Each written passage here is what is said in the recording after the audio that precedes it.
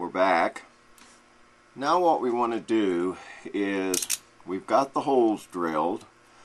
There's our two dots. There's the slot that was used as our reference. This hole at the 1 o'clock position is the smaller of the two holes. It's for the LED. This hole at what we would call the 11 o'clock position is the larger, and it's for the cable. I use this utility knife, and I just get down in here, and if there's any little burrs sticking out on the inside of the holes, then I try to knock them off as best I can. There's two objectives here. One, obviously, to get the burrs out of the way of our work, but the second is to make sure that the burrs don't fall off at a later date inside the probe and cause an electrical short across a pair of balls or something like that, causing the probe to malfunction. So we'll just have a look here and see what we got. This is a little,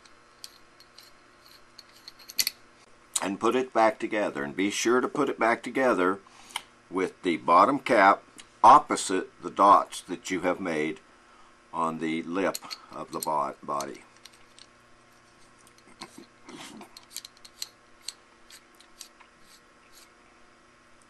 Okay, just give it a good hand tightening that, like that. You want it to be able to come apart. Now, once we're finished, we don't want this bottom cap to come off, because if the bottom cap, if we were to unscrew the bottom cap, we would tear apart the solder joints of the LED and the cable. So basically, once we get this thing put together with the LED and cable in place and soldered in place inside, this bottom cap needs to stay in place. But if something were to happen, we can always clip these leads in here and unscrew the bottom cap, make any repairs that we need to, and then put it back together. It's probably a good idea to have a few spare 3mm LEDs, because if you clip one, it's more than likely not going to be reusable. Okay, now we come to the next part, and that is installing the LED and the resistor. From this point forward, we can use regular electronic solder. I think this is about 30 thousandths. I believe it's 6337 with a rosin core. You don't need to use, and nor should you use, the 96.4 at this point in time, because in order to use that solder, you would also have to use the flux that came with your kit, and you don't want to get a flux inside this at this point that needs to be washed off if you can keep from it. If you have to clean it out, you can do it. There's nothing inside here that water's going to hurt, but you're just going to have to, if you do clean it out for some reason, you're going to have to let it dry definitely overnight. Blow as much of the water moisture out of it as you can. I'm assuming you're not going to want to take it apart in order to dry it. Use a hair dryer to move air around it, whatever, but you do need to get the inside dry if for some reason you decide that you need to be washing in here. Okay, on the LED, I know you're probably not going to be able to see this, but the longer of the two leads is the positive lead. And what we're going to do is we're going to solder the resistor to the negative lead of the LED. Now I've got my little handy fingers here, and I use them to help me accomplish this task. Now you can do this however works for you. For me, I just put the LED in place, grab my soldering iron,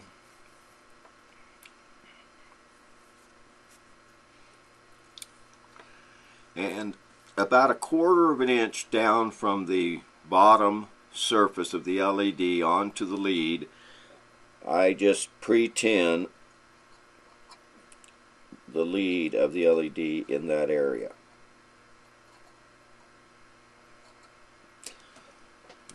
Just 1/4 of an inch approximation is all that's needed.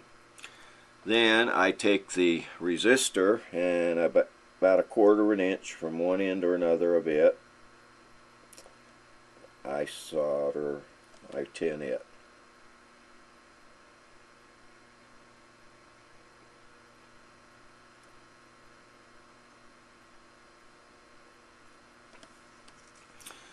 Okay.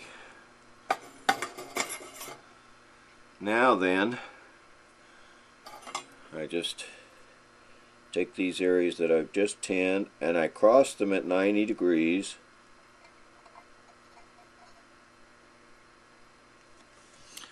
A little excess solder on my soldering tip.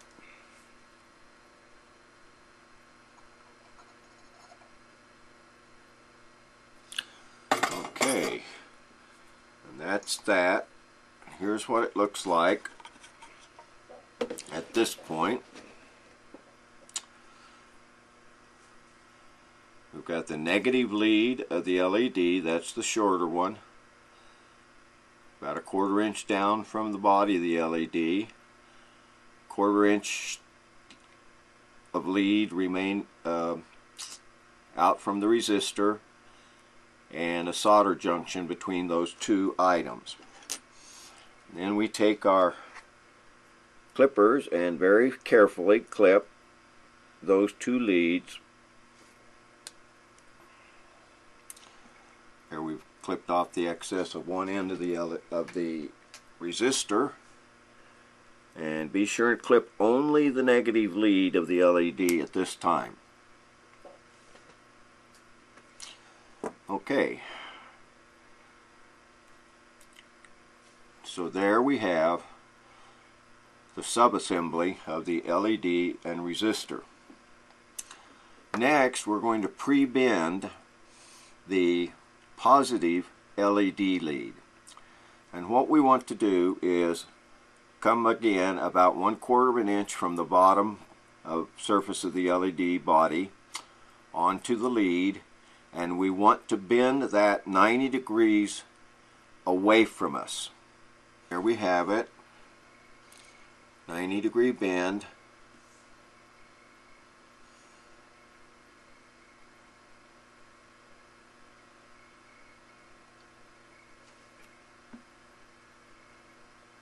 Okay, now we're going to do a dog leg.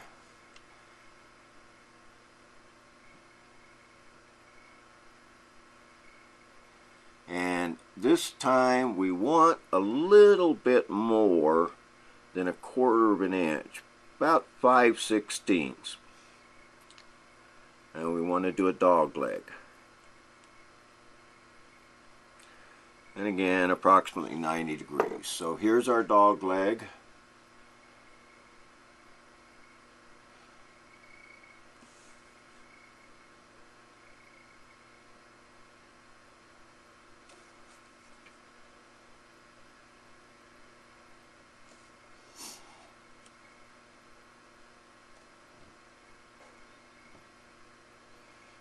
Okay, then I'm going to cut off and leave about, just cut off about 1/2 inch of that lead. And we want to cut off about 1/2 inch of the resistor lead. Don't cut off too much, we can always trim a little bit more later.